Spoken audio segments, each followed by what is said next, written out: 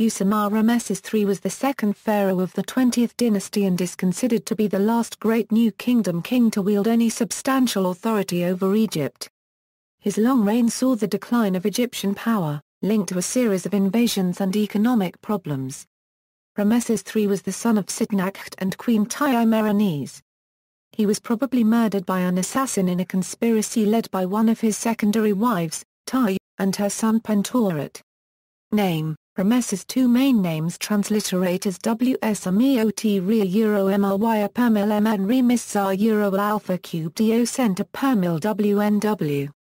They are normally realized as Usimare and Rames Hekayunu, meaning the mat of Ra is strong, beloved of Amun, born of Ra, ruler of Heliopolis. Ascension: Ramesses III is believed to have reigned from March 1186 to April 1155 BC. This is based on his known accession date of Ishemu Day 26 and his death on year 32 3 Shemu Day 15, for a reign of 31 years, 1 month and 19 days. Alternate dates for his reign are 1187 to 1156 BC. In a description of his coronation from Medinet Habu, 4 doves were said to be dispatched to the 4 corners of the horizon to confirm that the living Horus, Ramses III, is in possession of his throne, that the order of Ma'at prevails in the cosmos and society. Tenure of constant war. During his long tenure in the midst of the surrounding political chaos of the Greek Dark Ages, Egypt was beset by foreign invaders and experienced the beginnings of increasing economic difficulties and internal strife which would eventually lead to the collapse of the 20th dynasty. In year 5 of his reign, the Sea Peoples, including Peliset, Denian, Shardana, Mshfush of the Sea, and Jekka, invaded Egypt by land and sea. Ramesses III defeated them in 2 great land and sea battles. Although the Egyptians had a reputation as poor seamen, they fought tenaciously. Ramesses lined the shores with ranks of archers who kept up a continuous volley of arrows into the enemy ships when they attempted to land on the banks of the Nile.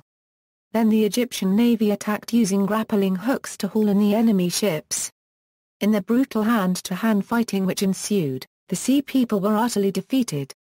The Harris Papyrus states, "As for those who reached my frontier, their seed is not, their heart and their soul are finished forever and ever. As for those who came forward together on the seas, the full flame was in front of them at the Nile mouths, while a stockade of lances surrounded them on the shore, prostrated on the beach, slain, and made into heaps from head to tail." Ramesses III claims that he incorporated the Sea Peoples as subject peoples and settled them in southern Canaan, although there is no clear evidence to this effect. The pharaoh, unable to prevent their gradual arrival in Canaan, may have claimed that it was his idea to let them reside in this territory. Their presence in Canaan may have contributed to the formation of new states in this region such as Philistia after the collapse of the Egyptian Empire in Asia. Ramesses III was also compelled to fight invading Libyan tribesmen in 2 major campaigns in Egypt's western delta in his year 6 and year 11 respectively.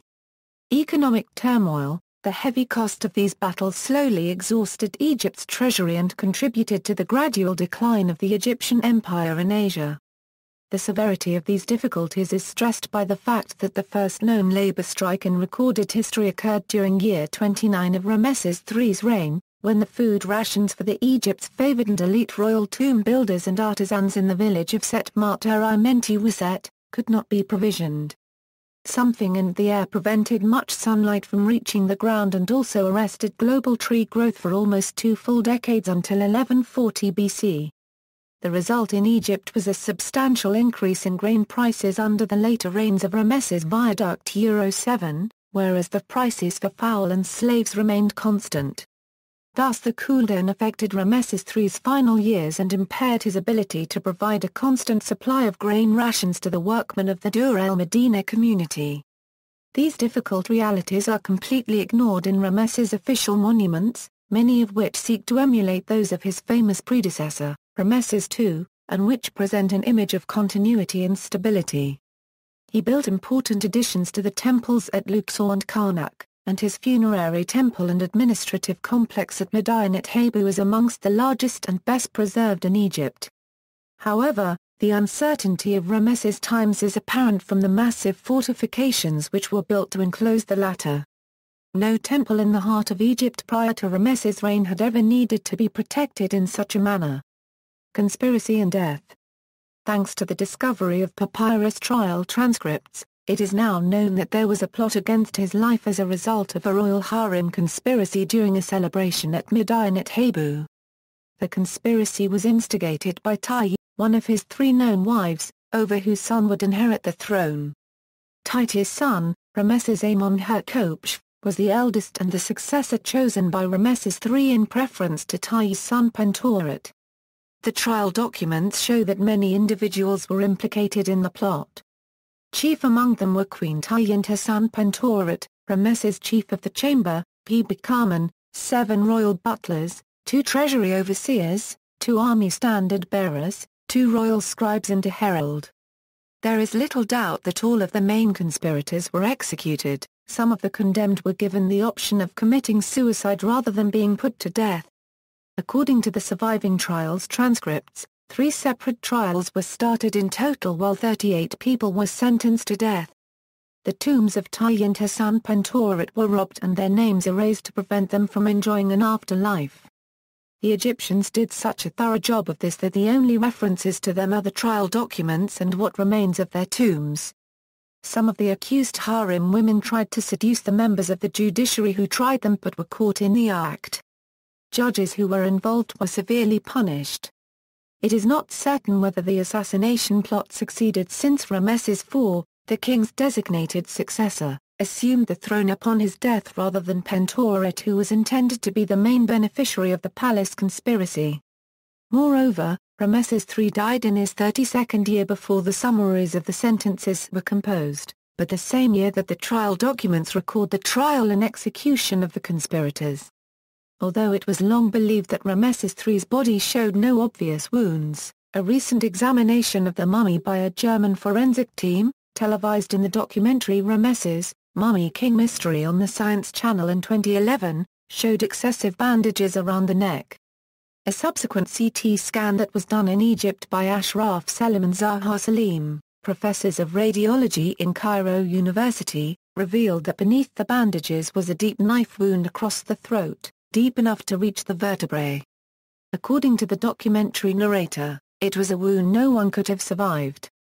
The December 2012 issue of the British Medical Journal quotes the conclusion of the study of the team of researchers, led by Dr. Zahi Hawass, the former head of the Egyptian Supreme Council of Antiquity, and his Egyptian team, as well as Dr. Albert Zink from the Institute for Mummies and the Iceman of the European Academy of Bolzano Bozen in Italy, which stated that conspirators murdered Pharaoh Ramesses III by cutting his throat. Zink observes in an interview that, the cut to Ramesses III's throat is very deep and quite large, it really goes down almost down to the bone, it must have been a lethal injury. Before this discovery it had been speculated that Ramesses III had been killed by means that would not have left a mark on the body. Among the conspirators were practitioners of magic, who might well have used poison. Some had put forth the hypothesis that a snake bite from a viper was the cause of the king's death. His mummy includes an amulet to protect Ramesses III in the afterlife from snakes. The servant in charge of his food and drink were also among the listed conspirators, but there were also other conspirators who were called the Snake and the Lord of Snakes. In one respect the conspirators certainly failed. The crown passed to the king's designated successor, Ramesses IV. Ramesses III may have been doubtful as to the latter's chances of succeeding him, given that, in the Great Harris Papyrus, he implored Amun to ensure his son's rights. Legacy: The Great Harris Papyrus or Papyrus Harris I, which was commissioned by his son and chosen successor Ramesses IV, chronicles this king's vast donations of land, gold statues and monumental construction to Egypt's various temples at Pyramos, Heliopolis, Memphis, Athribis, Hermopolis, This, Abydos, Coptos, El Kab and other cities in Nubia and Syria. It also records that the king dispatched a trading expedition to the land of Punt and quarried the copper mines of Timnah in southern Canaan. Papyrus Harris I records some of Ramesses III activities. I sent my emissaries to the land of Attica, yea, Timna to the great copper mines which are there. Their ships carried them along and others went overland on their donkeys. It had not been heard of since the king. Their mines were found and yielded copper which was loaded by tens of thousands into their ships, they being sent in their cay to Egypt, and arriving safely. More notably, Ramesses began the reconstruction of the temple of Khonsu at Karnak from the foundations of an earlier temple of Amenhotep III and completed the temple of Medinet Habu around his year 12. He decorated the walls of his Medinet Habu temple with scenes of his naval and land battles against the sea peoples. This monument stands today as one of the best preserved temples of the New Kingdom. The mummy of Ramesses III was discovered by antiquarians in 1886 and is regarded as the prototypical Egyptian mummy in numerous Hollywood movies. His tomb is one of the largest in the Valley of the Kings. Chronological dispute: there is uncertainty regarding the exact dates of the reign of Ramesses III. This uncertainty affects the dating of the Late Bronze Iron Age transition in the Levant. This transition is defined by the appearance of Mycenaean Lhiic, 1b pottery in the coastal plain of Palestine, generally assumed to correspond to the settlement of sea people there at the 8th year of Ramesses III. Radiocarbon dates and other external evidence permit this transition to be as late as 1100 BCE, compared to the conventional dating of c. 1179 BCE. Some scientists have tried to establish a chronological point for this pharaoh's reign at 1159 BC, based on a 1999 dating of the Hekla III eruption of the Hekla volcano in Iceland. Since contemporary records show that the king experienced difficulties provisioning his workmen at Dur el-Medina with supplies in his 29th year, this dating of Hekla III might connect his 28th or 29th regnal year to c. 1159 BC. A minor discrepancy of 1 year is possible since Egypt's granaries could have had reserves to cope with at least a single bad year of crop harvests following the onset of the disaster. This implies that the king's reign would have ended just 3 to 4 years later around 1156 or 1155 BC. A rival date of 2900 BP has since been proposed by scientists based on a re-examination of the volcanic layer. Given that no Egyptologist dates Ramesses III's reign to as late as 1000 BC, this would mean that the Hekla III eruption presumably occurred well after Ramesses III's reign. A 2002 study, using high-precision radiocarbon dating of a peat deposit containing ash layers, put this eruption in the range 1087–1006 BC.